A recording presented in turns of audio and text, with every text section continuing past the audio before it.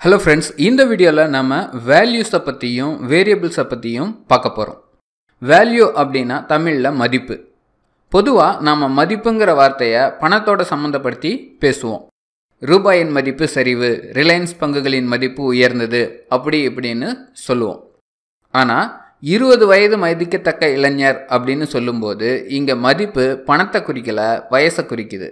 அது மாதிரி valuesலயும் numbers இருக்கும், characters இருக்கும், இன்னும் வேற சில valuesம் இருக்கு. அடுத்து variable. Variable அப்படிங்கிறது மாறிக்கிட்டே இருக்கிற வேல்யூவுக்கு நாம கொடுக்கிற பேரு. உதாரணமா மாசத்துல முதல் நாள் 1ஆம் தேதி என்னோட பேங்க் அக்கவுண்ட்ல 25000 ரூபாய் இருக்கறதா வச்சுக்கலாம்.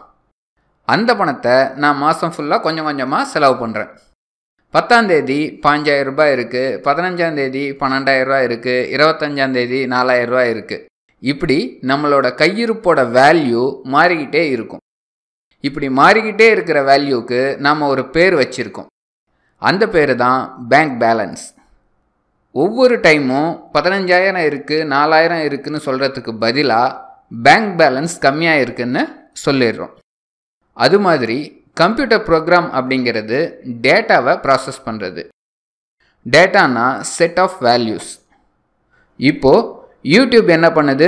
வீடியோவை ப்ளே பண்ணுறது போக எத்தனை பேர் வீடியோவை பார்த்தாங்க, லைக் பண்ணாங்க, கமெண்ட் பண்ணினாங்க, எல்லா டேட்டாவையும் ப்ராசஸ் பண்ணி யூசர் ஃப்ரெண்ட்லியாக நமக்கு டிஸ்பிளே பண்ணுது.